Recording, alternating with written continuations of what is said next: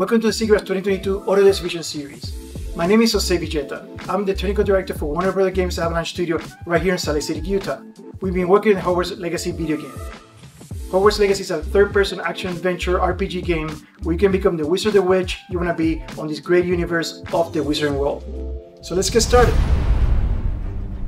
Welcome to Hogwarts Legacy. You're a new student at the famed School of Witchcraft and Wizardry with a unique ability to manipulate powerful ancient magic hidden in the wizarding world.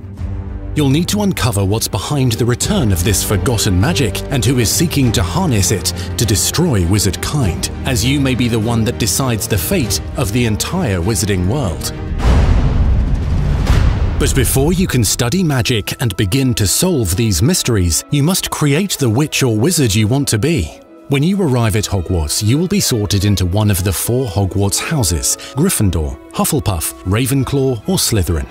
After you settle into your dormitory, you will meet up with your housemates in the common room. You will then need to attend classes, and you do have some catching up to do as you are starting Hogwarts late as a 5th year.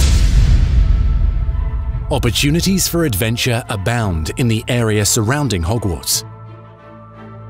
As you explore, you'll find the world is alive with activity, wonders, and areas of unusual interest. The magical abilities you learn to master through your schoolwork will soon become tested as you unravel a dangerous mystery and discover if the safety of Hogwarts lies in the balance. Master spells. Befriend new allies. Journey across a landscape never seen before. Uncover ancient secrets.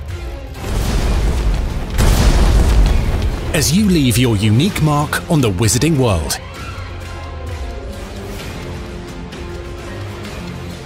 Here, in Hogwarts Legacy.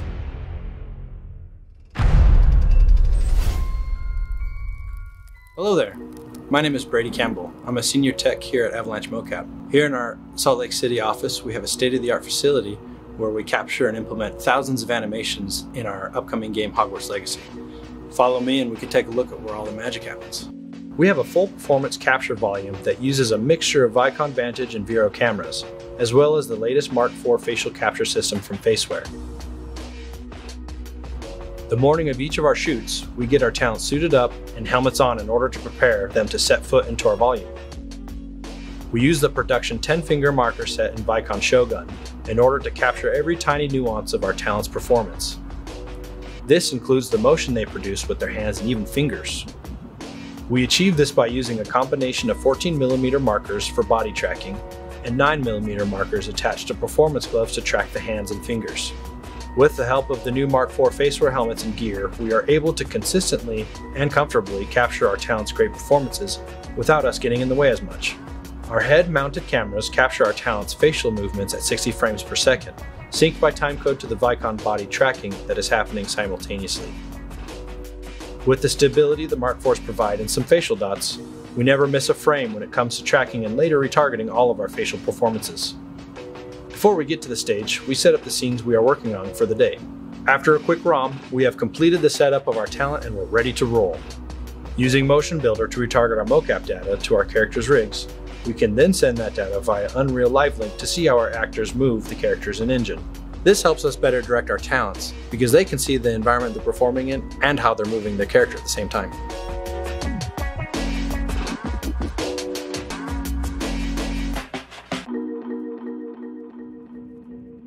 On the stage, we have a reference camera on a tripod that captures everything our talent does. But we also have a virtual camera that acts as the game camera so that we can capture our talent with a more natural camera feel. Through the VCam, we can craft what the player sees quickly and more efficiently. And the talent have a lot more fun too. Utilizing the real-time tools like Motion Builder and Unreal, we can see our talent bring our game to life right in front of us, making our production pipeline lean and agile. Directors join us in office or over Zoom to lead the actors in the scenes being captured that day. Because they can see how the actors are performing in real time, they can give more accurate direction based on what's happening in the game. After a long day of shooting, we then move to our post-process. Using a Team City automated nightly job, all of the day's takes are sent through a processing pass. This is where the mocap marker data is automatically converted to FBX, The take's metadata is uploaded to ShotGrid. Reference and face videos are automatically copied from the AJA decks and uploaded to ShotGrid. Because our reference and face video capture systems are synced with our Vicon body tracking by timecode, all it takes is a few tasks in TeamCity to grab each of the takes and their accompanying assets and put them together on a tracking table in ShotGrid. What's great about this is that the next day after a shoot, everyone on the team can easily go through ShotGrid to check the status of a take as it is being updated at each phase of the post-process. Speaking of post-processing, the day after a shoot, our team gets to work on importing the solved and exported Shogun converted data into Maya. After we get the data looking sharp and ready on our characters' rigs, we then send the Maya files to the animation team for final polish and game integration. Automated jobs check for the presence of these files and update ShotGrid status automatically. Through these powerful tools, our magical characters come to life and fill the world that we are building inside of Hogwarts Legacy. And that's it for us at Mocap. We'll pass it on to the rest of the team. Hi, I'm Dwayne Johnson. I'm the Tech Art Department Head here at Avalanche Salt Lake City, and I'm going to take you through some of the pipeline we have here for character development. All right, what you're looking at here is our in-house tool for combining outfit pieces within Unreal. We take the assets that are generated in ZBrush and Maya, we bring them into Unreal to create this large library of pieces that we can mix and match to create different outfits and different characters. Within this, you can see we have quite a variety of different slots that pieces can go in. With this particular demo character, we've got a hat, upper, lower, socks, shoes, scarf, and glasses. If we wanted to add a robe, we could just go to the robe slot and go choose any one of the large number of robes that we've got. And there you go, we've got a robe. You can see that we've already got a material assigned to this scarf. If I wanted to assign or build a material for the robe has already been set up with different alpha regions, so you can see here that we have all these different regions that can be affected by patterns or tinting. For this particular robe section, this robe region, we can go in and we can take and do a knit woven. We can change the tint to something red, and you can see that is the area that is affected by that region.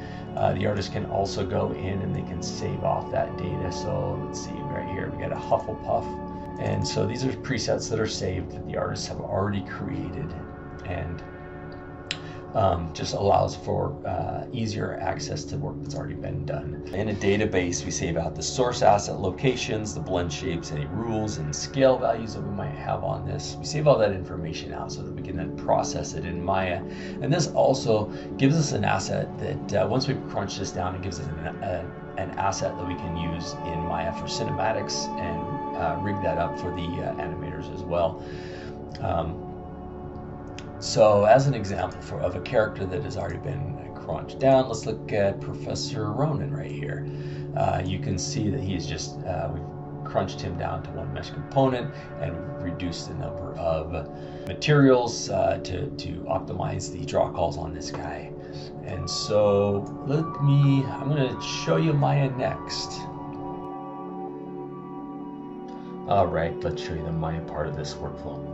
This is our Avalanche Mesh Merge Batch tool we've developed for this project. We take the data that we've saved out from Unreal that's in SQL database form, and then we use that to bring in the pieces, how they attach, any blend values, scale, texture, and shader information.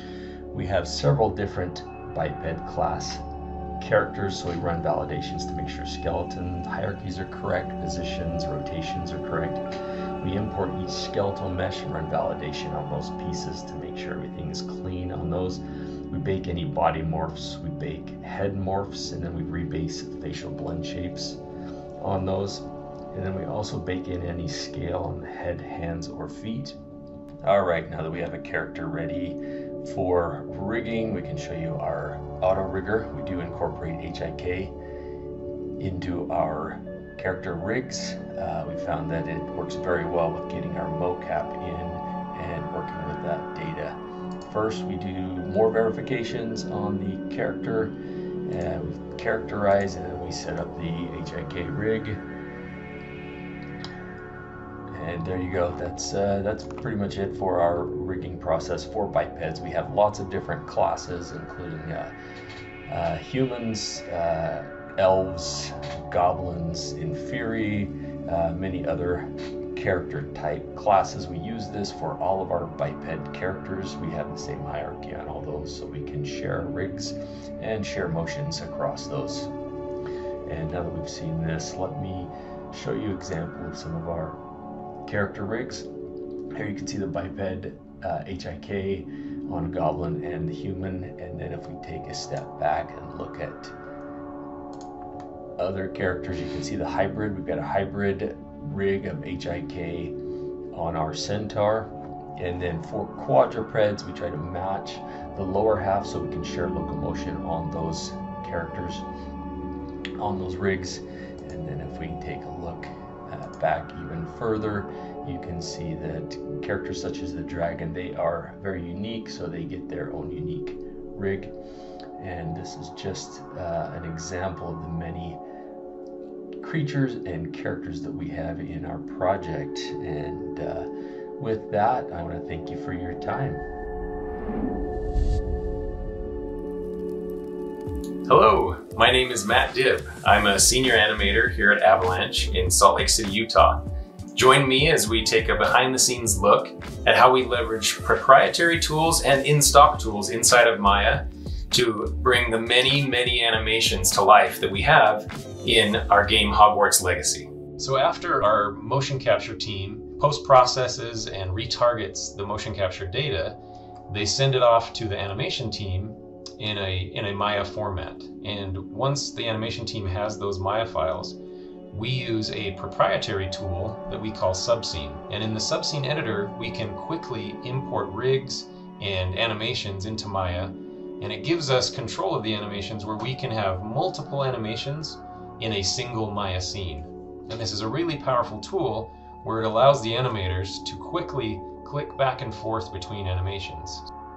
I can quickly connect ending and starting poses if need be.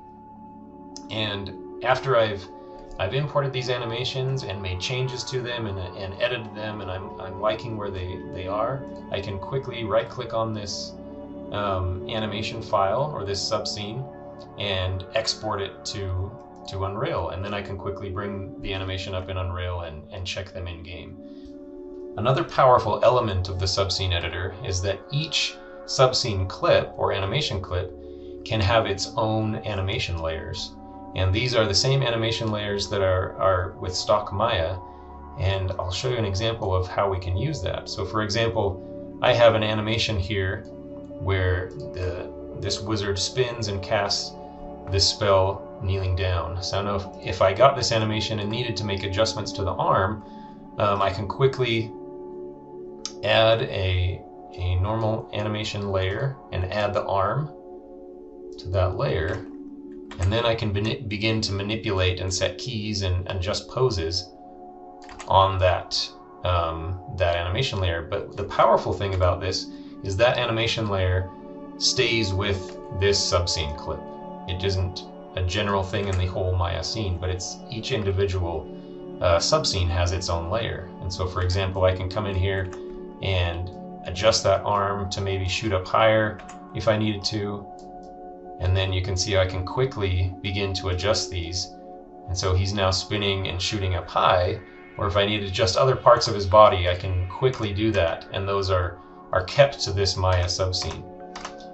And so then I can also duplicate this subscene and make changes to the duplicate that I've made and keep the original animation. So lots of different ways that I can use the power of these subscenes, but then also in addition to the Maya tools where I'm using animation layers and keeping them with each individual subscene. So another powerful way that we can use these tools inside of Maya. So another powerful way that we use the subscene editor is the way that we use it in connection with Maya's human IK. And so this is a way that we have so many animations in our game and so many different characters. This is a way that that allows us to share animations and adjust them with characters of different sizes and proportions.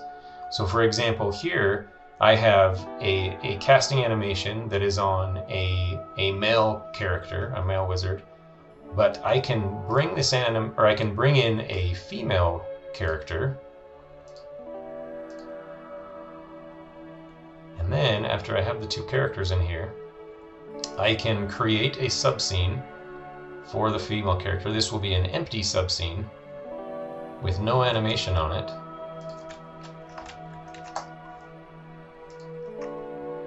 And then I can use the male character to actually drive the female character's animation. And so now you see both characters with the same animation, and then I can use HIK to bake that animation from the male character skeleton onto the female character skeleton.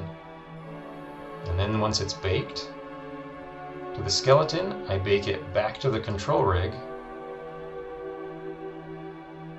And now each subscene clip has the same animation but on a separate clip. So if I click on one of these characters and pull them to the side, you can see now the male and the female character have the same animation, but it's working perfectly with her proportions as opposed to the male proportions that are a little bit bigger and taller. So this is a very powerful tool that's allowed us to share animations between multiple characters that have varying sizes, to take animations that might work a little bit on one character, but then apply them to a different sized character and adjust those animations so they work for that size. So a very powerful tool that's allowed us to do wonderful things for Hogwarts Legacy. To animate many of our fantastic creatures, we use hand-keyed animation inside of Maya. And so here I have the example of one of our dragons. This is a very complex rig with lots of controls and different ways to manipulate the character. So right now I am in DG mode, or DG of eval mode inside of Maya. And so when I hit play, you can see kind of the lag in the playback speed. It's almost playing it back in slow motion. And as animators, we need to see our animations at full speed. And so one of the tools that we use inside of Maya when using a very complex rig such as this dragon that's very robust and heavy is that we change from DG mode into parallel mode. And now I'll show you the difference. When I hit play in parallel eval, you can see the immediate difference in that it plays back at normal speed that you would see in real time. And so this is another powerful tool that we use as we're animating a lot of these big creatures with very complex rigs that allow us to see their animation played back at normal speed. Hi, my name is Nathan Hendrickson, and I'm the Cinematic Director and Manager for Hogwarts Legacy. Developing cinematics during a pandemic created a lot of obstacles for us to overcome in a very short amount of time. With actors already cast and outsourcing partners in place, we were ready to go into full production. But in a matter of weeks, all of those plans fell apart. With everyone now stuck at home, including our actors, and most US-based performance capture stages and recording studios closed, we had to find solutions to problems we never expected. We ended up finding Beyond Capture up in Vancouver to help us out, and they were a terrific partner during that crazy time. Now with the stage booked, we worked with Beyond to find local Canadian actors for our body and face scenes. Then, once the layouts were locked, our main cast would come back in and ADR to that captured content. Since we had a huge cast of about 50, there was no way we'd find enough actors to fill all the requirements for each role. So we focused on actors capable of inhabiting multiple parts on any given day. It was a logistics nightmare, but with the help of an extremely talented group of actors, we were able to work through the problems and deliver content at a steady pace. For communication with the stage during shoots, we used Zoom. On that Zoom feed, we added quad video with 4 feeds, as you can see here. One of the quad windows showed the real-time playback and motion builder. The other 3 feeds filmed the stage from strategically placed cameras on tripods. Then if we wanted to chat with the actors on stage, we'd use Zoom. If we wanted to chat amongst ourselves, we'd use Slack. Another issue was communication with the actors. The problem was that there were no directional landmarks on stage, so it was difficult to communicate where we wanted people to go. To solve this, we did 3 things. Beyond Capture added cardinal directions on the 4 walls. That made a huge difference out of the gate. The actors also used our set builds on the stage in conjunction with a real-time video stream to see where they needed to go. This is a common practice, but it's especially helpful when directing remotely. Finally, we used our 3 stage cameras for gathering points. If we needed to orient everyone in the same direction, we'd say, "Please face camera 3." We had other ideas like a top-down camera that would also allow us to project digital set onto the ground, but it was a big ask that came much too late in the project, so we let it go. We had a lot of the same issues on our home stage at Salt Lake City, but the cast was limited to 2 and the stage was much smaller, so communication and blocking was easier to manage. Once our scenes were locked, we created ADR reference files that attached HMC faceplates to the models to help with matching the captured facial animation. From there, the original actors ADR'd to those faceplates, then we polished out the body and faces from there. This process inevitably put a ton of extra burden on our facial and body teams, our pipeline and processes, and our talented main cast who had to ADR hours of content. But it kept us moving forward, and that's what we needed to do to hit our dates. As the data flowed in from the PCAP stage, organization of that content was critical. This was especially true with everyone now working from home.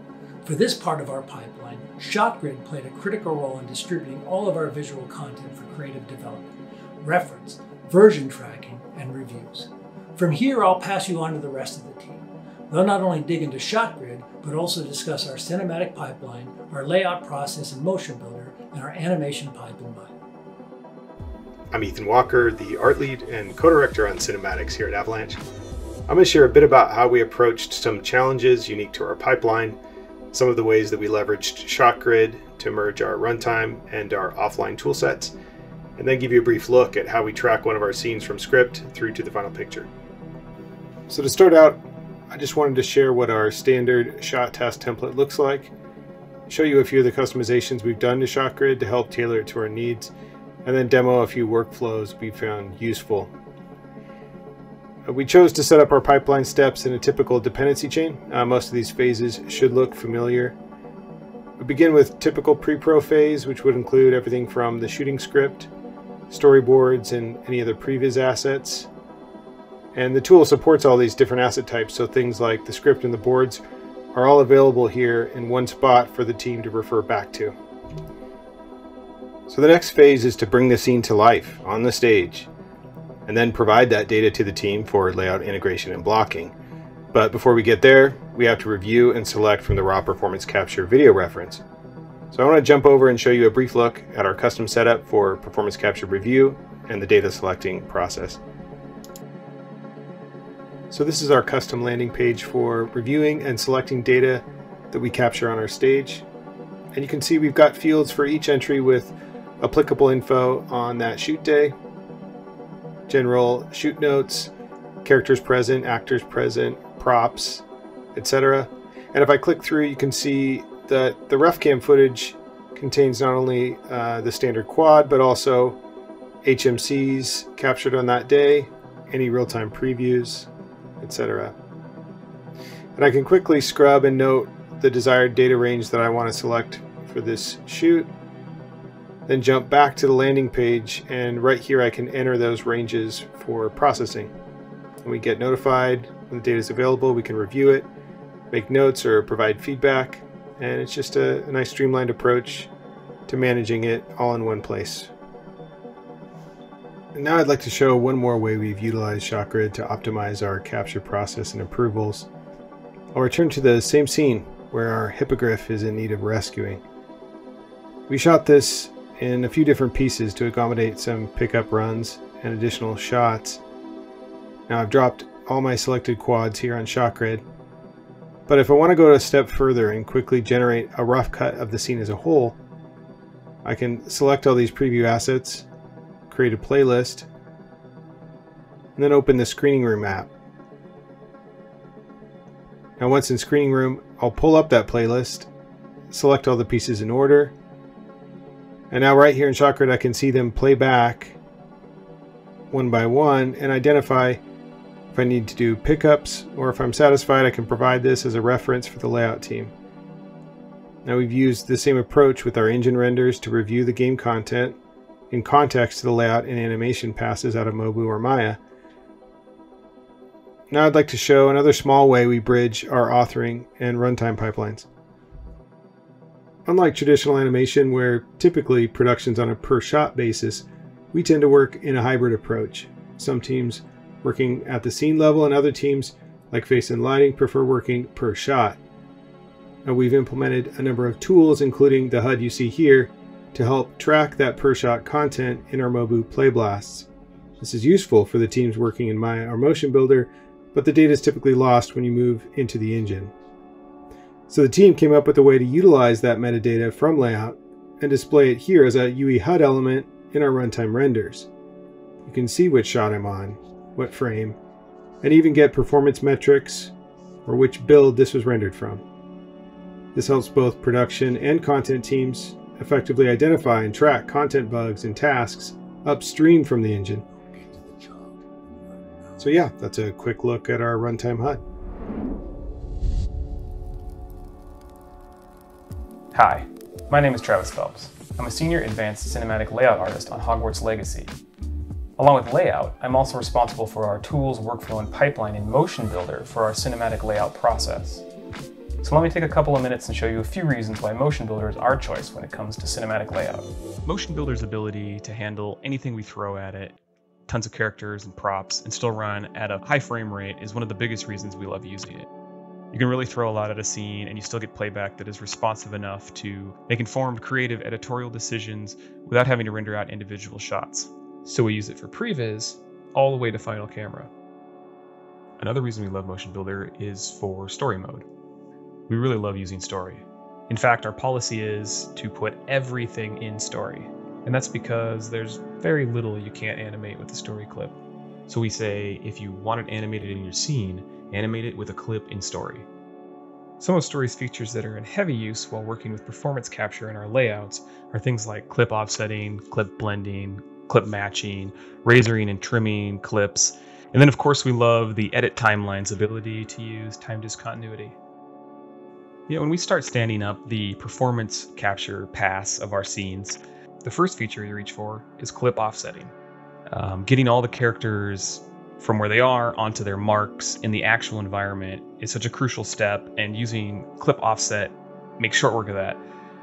Another huge advantage that offsetting gives us is the ability to offset an entire established scene's worth of animation to some new location. And this can happen due to set updates or like a game design change that needs to move the scene somewhere else.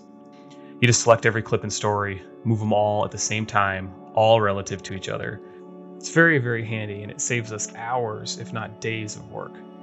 Once all the characters are roughly aligned to the 3D environment, we can start in on shaping our scene out of the PCAP data we have. We razor that data into pieces, we use clip-to-clip matching, we blend clips together, we razor and match and blend, and razor and match and blend over and over, until the layout artist has crafted the scene that they envision. And this can mean all kinds of things, like cutting out unnecessary shoe leather. It could mean taking out or extending or moving the timing of an acting beat within the performance. This can also mean things like extending a walk or changing the direction of the path the PCAP actor actually took to better suit the environment you actually have. And performances can be easily mixed and matched from different captures off the PCAP stage. For instance, a director might request 2 captures from entirely different shoot days be combined together to get the desired performance. Essentially, we invent the performance we need from the parts that we have. Next, we'll talk a little bit about using the time discontinuity feature. Utilizing time discontinuity in story lets us get a little space to breathe on our timeline. I love that it allows you to create a new shot anywhere on your action timeline, but still be able to drop it into the edit of your scene where you need it. And that lets you have control over how you group and organize your timeline. Time discontinuity also makes doing things like iterating on your overall shot sequencing pretty low impact. With very little friction, you can shorten or lengthen a shot, you can swap the order of existing shots, or insert something brand new. You can make a gap in your edit timeline, drop that new shot right into the flow, and see how it plays. And none of the timing or animation on the action timeline is disturbed. Taking advantage of time discontinuity in this way lets you turn around a new version of your scene within minutes. Or you can even do it live on a screen share. You can also leverage 2 shots with overlapping time to accentuate the readability of an action or impact that falls on a cut, because you'll be replaying the last few frames of animation over again after the cut. Time discontinuity is a little mind-bending at first, but once you get used to it, you'll never look back. Now let's talk a little bit about how we set up cameras.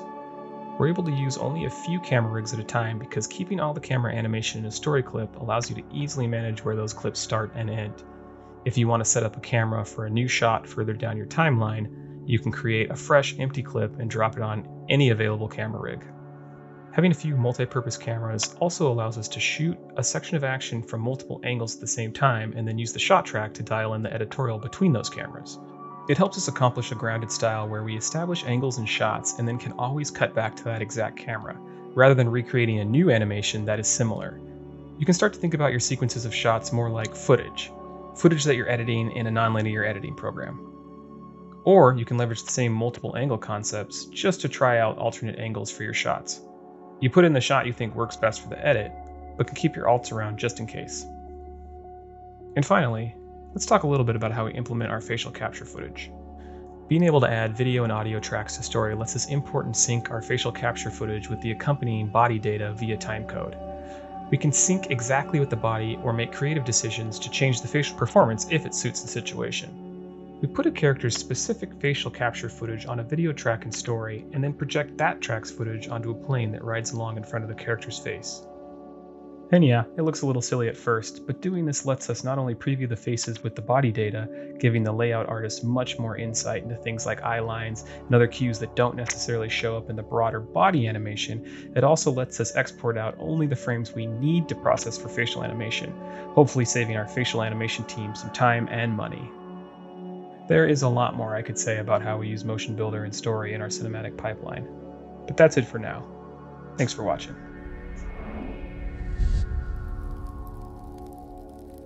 Hi, I'm Keith Huggins, a facial animator on Hogwarts Legacy, and I'm going to give you a glimpse into the facial animation pipeline for our game.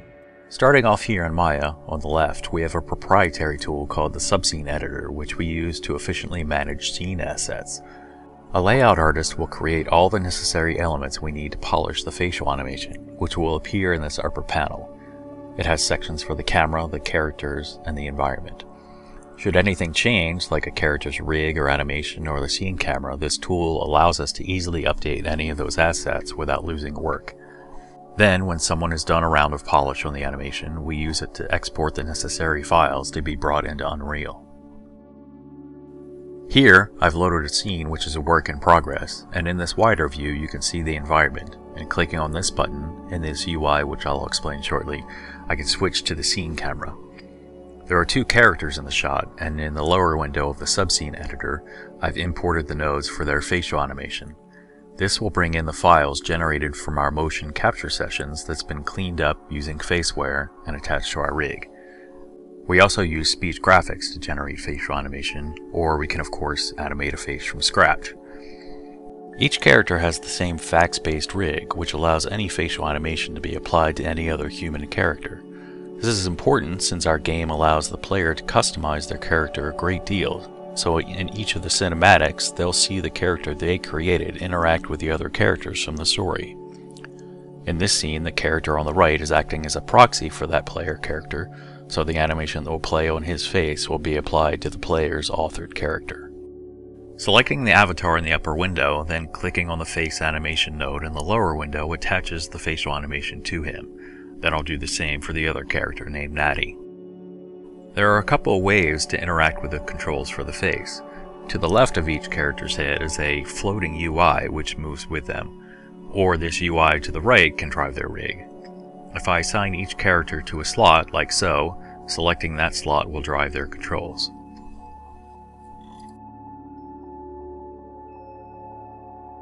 This has more functionality than just selecting face controls, like this button, which allows me to bring in the audio for the shot. On the bottom left are some animation curve editing tools. There are buttons to show and hide different sections of the UI. Here, I'll hide these curve editing tools, and there's a button here to show or hide different types of modifiers on the face. You can show the labels here, and this button unhides these controls which allow you to quickly select certain sections of the face. It can also bring in the face plates for the motion capture session. With a little setup, pressing this button will bring in that footage. I can leave it here, attached to the camera, or I could place it by her head, like so, or I could place it somewhere in the world if I wanted. Now that I have that animation in there, the first step I'd like to take to polish it to a finished state relies heavily on Studio Library. Here we've set up a wide range of phonemes which, when you select any section of the mouth, can blend toward that pose. Sharing this library gives us consistency between animators and allows me to reference these poses when reviewing shots. For example, I could comment to drive this pose more toward the A pose. We also have a section for moods, so those can be dialed in as well. From there, it's just a matter of polishing the controls to make the character appear to convincingly be speaking their lines and conveying the emotion of the scene.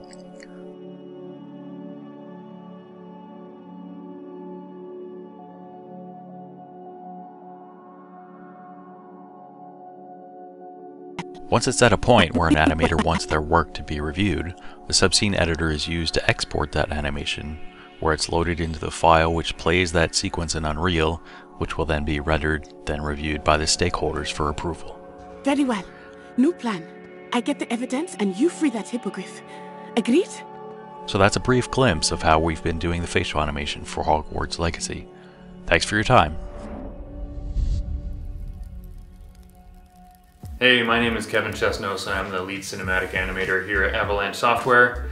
Super excited to be part of Hogwarts Legacy and to be part of the growing studio here at Avalanche. I'm going to talk about body animation and how we get from what we captured to the final product using this small section here from HST split up. We run up the stairs.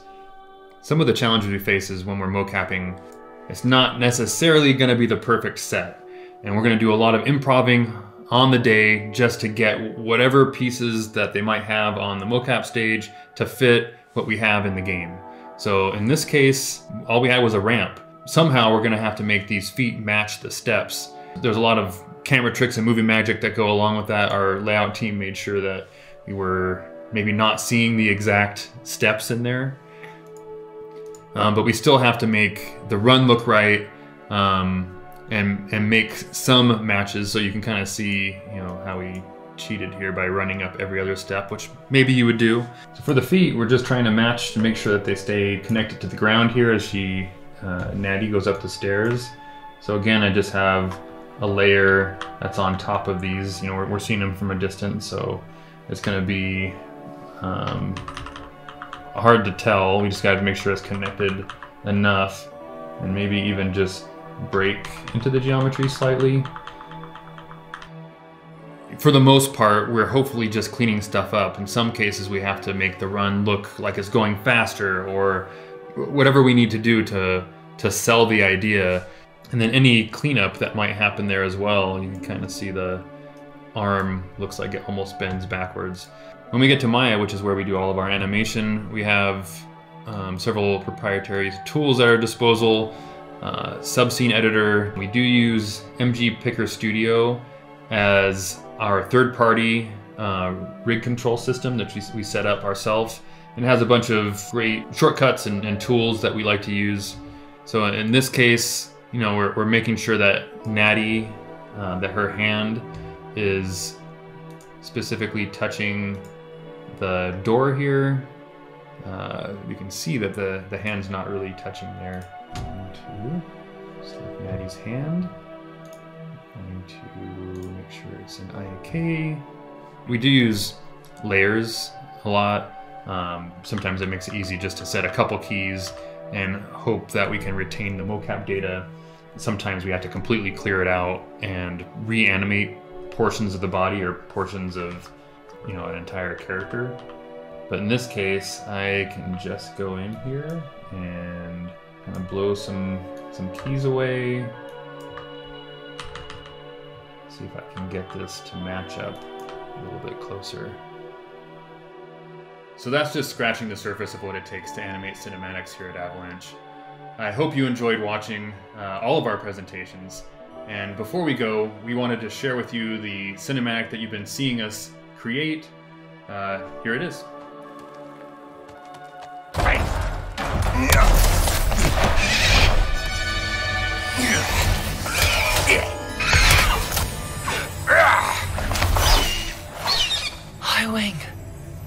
know that hippogriff.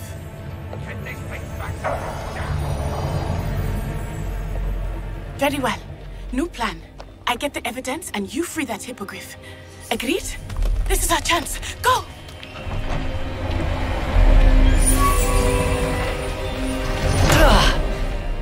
Blasted! There's gotta be another way to get up to the roof. Somewhere. Well, I hope you enjoyed the presentation. Thanks for allowing us to share with you the great work of Hogwarts Legacy. We also want to thank Epic Games for all the support we got for the Unreal game engine. And more important, we want to thank everybody that worked on this game. Avalanche Software team in Salt Lake City and all the external partners across the world. I hope you have an opportunity to play the game, and thanks for your time.